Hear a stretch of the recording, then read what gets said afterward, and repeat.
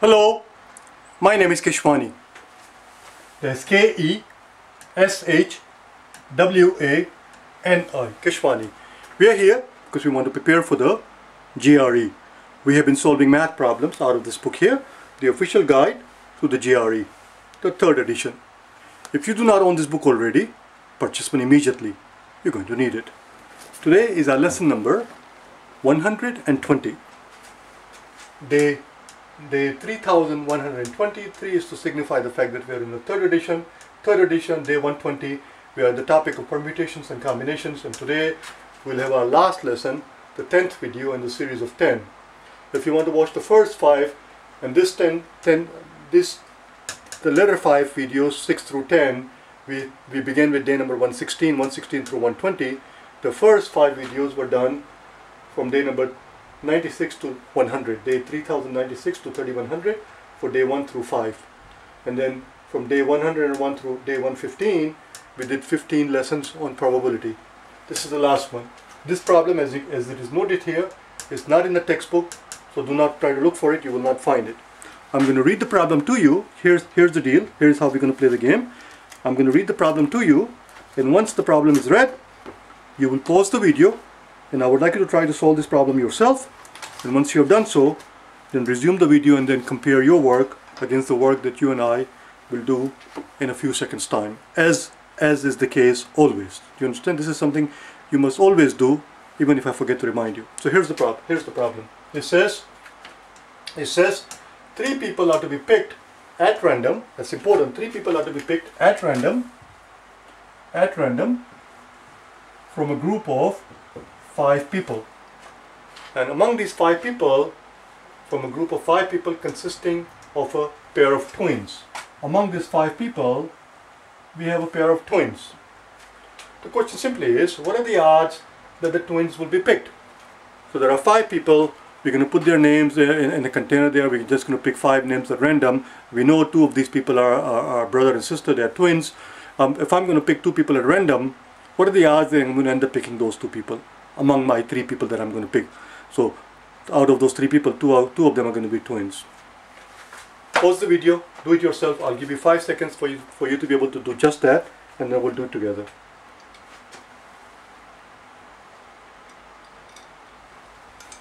Alright, first thing we have to figure out is how many possibilities are there of picking 3 people out of 5, which is a simple permutation problem.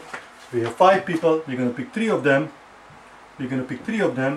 Since there are 5 people, there are 5 ways we can choose the first person, there are 4 ways we can choose the second person, and there are 3 ways of choosing the third person. This is very straightforward, very simple. It's just 20 times 3.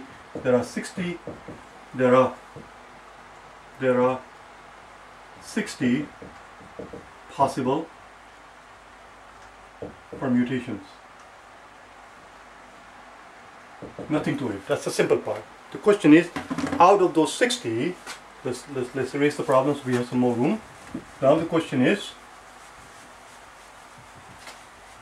if we were to pick 2 people at random, the question now is, out of these 60 possible permutations,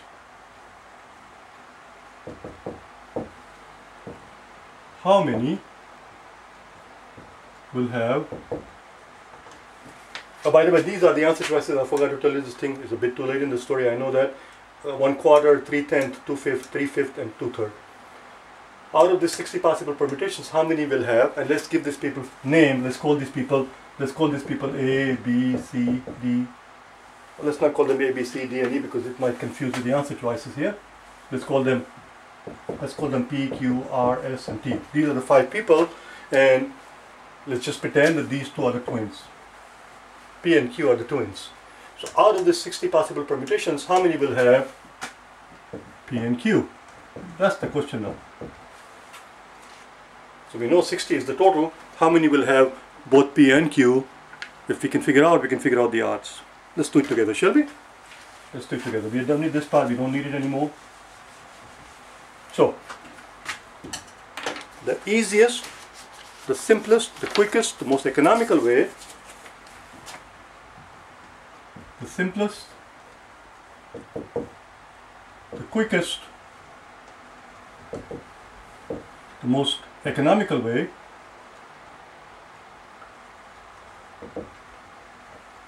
is to simply enumerate all the possibilities.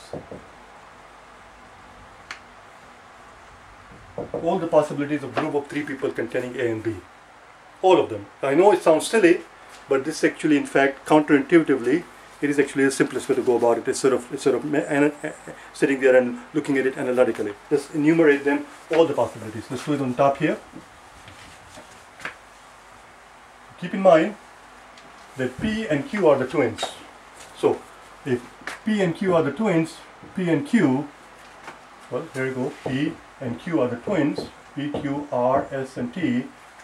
Maybe we can pick P and Q with R like that. First pick P, then Q, and then R. Or we can have P, R, and then Q. Or Q, P, and R. I really shouldn't have changed from A, B, C, D, E, because my notes are in A, B, C, D, and this is requiring me to think a little bit. Or another possibility is to change the order. Instead of picking P first and then Q, everything else is going to remain the same. Q first and then P and then R. You see, this is requiring me to think a little bit. What happened next?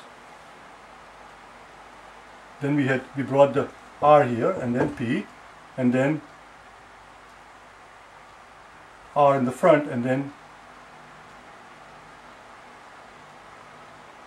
R in the front and then Q and P. I hope that's correct. There are 6 ways. There are 6 ways that we can pick. I really wish I should have stuck. That I had stuck with A, B, C, D, because this is requiring me to slow down and think a little bit. So what we see here? What we see here is that there are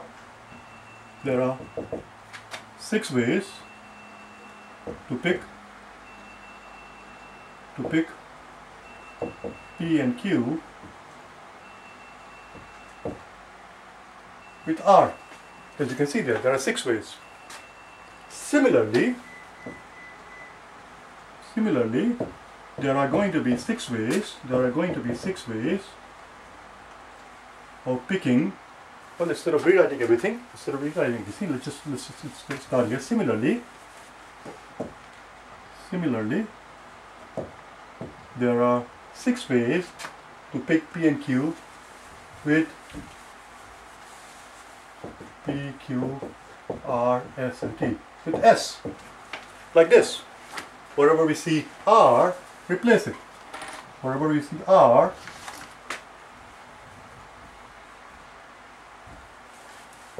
replace it with S.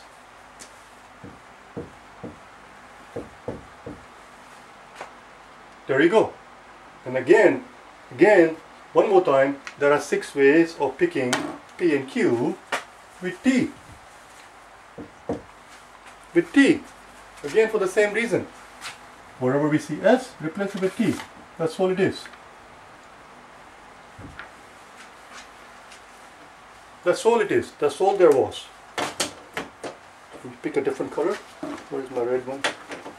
So now we do T. There we go. So there are 6 ways that we can pick, that we can combine A and B, P and Q with R, and then P and Q with S, and then P and Q with T. There are 18 total ways. There are altogether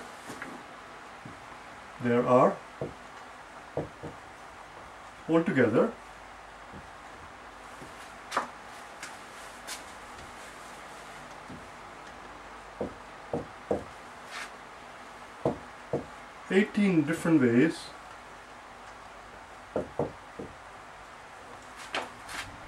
of picking both P and Q out of 60 possible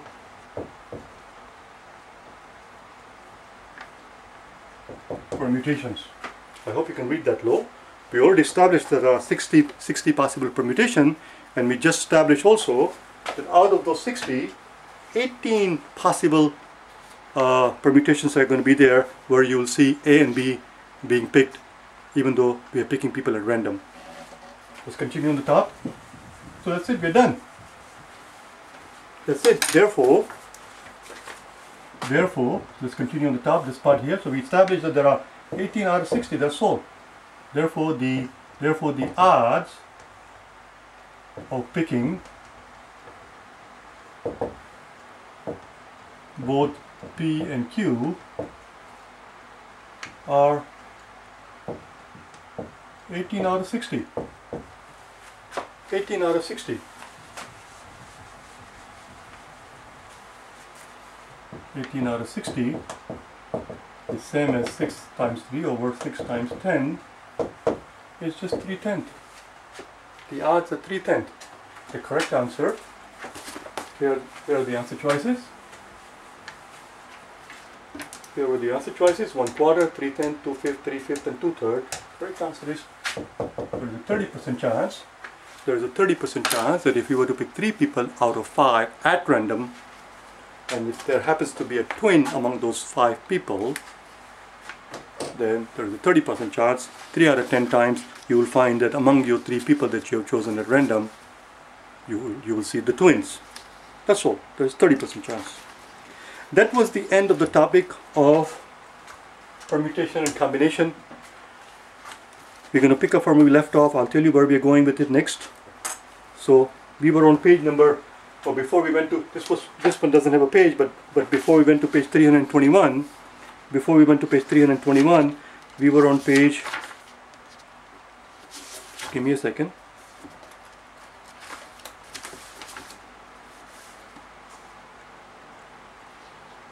Just give me 1 second.